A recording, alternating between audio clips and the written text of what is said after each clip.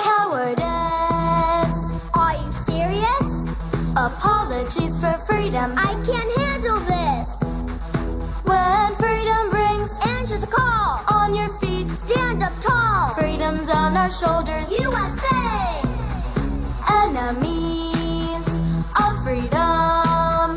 Face the music. Come on, boys, take them down. President Donald Trump knows how to make America great. Deal from strength or get crushed every time.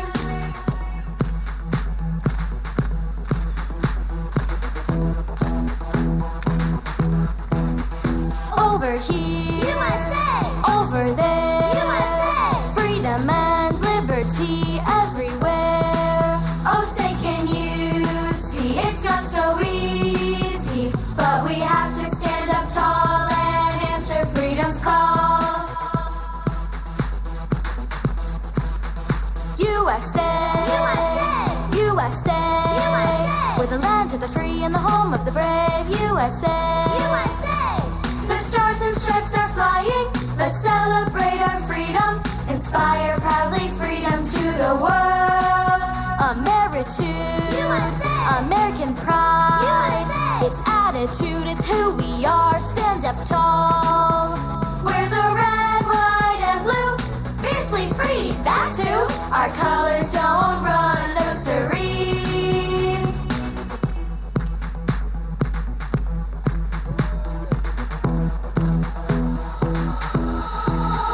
Over here, USA. Over there, USA. Freedom and liberty everywhere. USA. Oh, say can you see it's not so easy, but we have to stand up tall and answer freedom's call. All right. Shade 45, All Out Show. That was the Freedom Kids, Young Song and Dance. Young Song and Dance group. That was the saddest shit I've ever heard, man. What the fuck? That was... Jesus Christ. Freedom rang. Well, so what made you want to play that? There, Because Sarah, it tell me about your choice. It's a young song and dance group about Donald Trump at a campaign rally. It's called Freedom Kids. I feel feel patriotic today in the cold weather.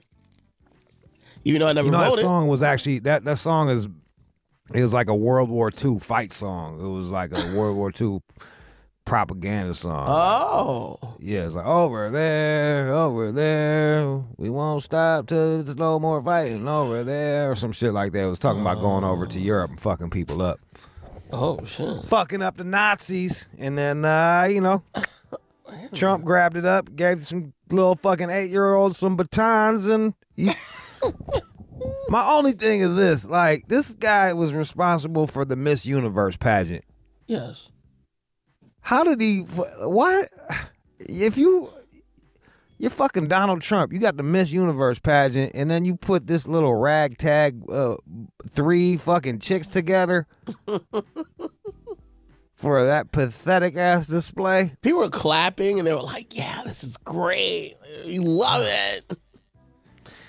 Dude, I don't even know where I live anymore, dog. Like, honestly, I don't know where I live. Like, I've never. I feel like I'm an alien in this world. Like, I don't get it.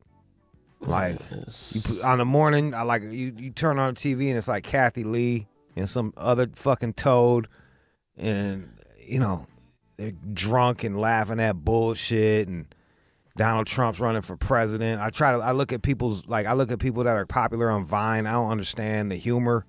I don't like Kevin Hart is a movie star. I don't know where the fuck I live, dog. Like, I don't understand what is happening. Like, I don't get it. Someone explain it to me. Like, what's happening? I don't know. Right along. I don't know. Yeah. How did it get to be a ride along too? Exactly. I could not. Explain yourself. I don't know. But this is where I live. Where Donald Trump might be a fucking president. I don't even get it, dude. I don't even get it. It's about that payoff, about that money. And then my man Glenn Fry died last night. We lost Bowie. Glenn Fry. Like, Yeah, you know it happens in threes, man. Snape. Motherfucking my man from Harry Potter died. Like, shit is crazy right now. I know, man. I was actually a little sad about Glenn Fry because, you know, I listen to Eagles like a motherfucker. That's my group. Yep. But we do have a good show for you. Aside from that, over there. Yo, well, that shit seemed like, how long was that song? It felt like it was 20 minutes long, too. How long was that It's supposed to be 2 minutes. I thought it just kept going and going. That is the longest fucking 2 minutes ever. Over there. God damn it, man. God damn it, man. God damn it. How was it Miami? Miami was dope. I was saying I was hanging out with all the rich Jewish people. I was like the token goyim. I was balling out with they took me to the motherfucking kosher store. We had kosher meals and it was cool, man. It was fun. My friend, she's like one of the owners of Bamboo Rolling Paper, so she's balling out of control. She got the fucking high-rise condo over in the Gold Coast area. So I was just stunting over there. It was awesome. So I just stayed in the fucking brick cold and watched boxing. And then hung out. I lost $100 on that goddamn fight, man. Oh, Bradshaw. I bet 100 on Dillashaw. I didn't even get to see the fucking fight. And you know what? Like, I ain't give a fuck because I like Cruz too. I just, you know, my man wanted Cruz, so I took Dillashaw. And I lost 100 on that motherfucking fight. Yeah, Well, who was boxing? Deontay Wilder. They said it might be one of the best knockouts to start the year. Knocked out this I think, Polish dude in the 9th round. They had to bring out the stretcher. Bam. Like, it was fucking. They had to bring out the stretcher? Yeah, Jesus Christ. Yeah, he didn't move. Like, he wasn't moving. That's got to be scary for boxers because, like, no one's going into the ring wanting to fucking end a dude's life or career. Yeah. That was, what was that? Boom Boom Mancini? Was he the cat that fucking, he killed the Korean? Yeah, exactly. That was an ill documentary, yeah. Yeah, he was never the same, man. He never was the same after that. He was never the fighter he was before because he was always second-guessing himself after that. Worried that he was going to really hurt somebody. Oh, yeah, I got more packages. Now that I quit ketamine, I just been using all my drug money to buy bullshit off of eBay. How much you getting off of eBay?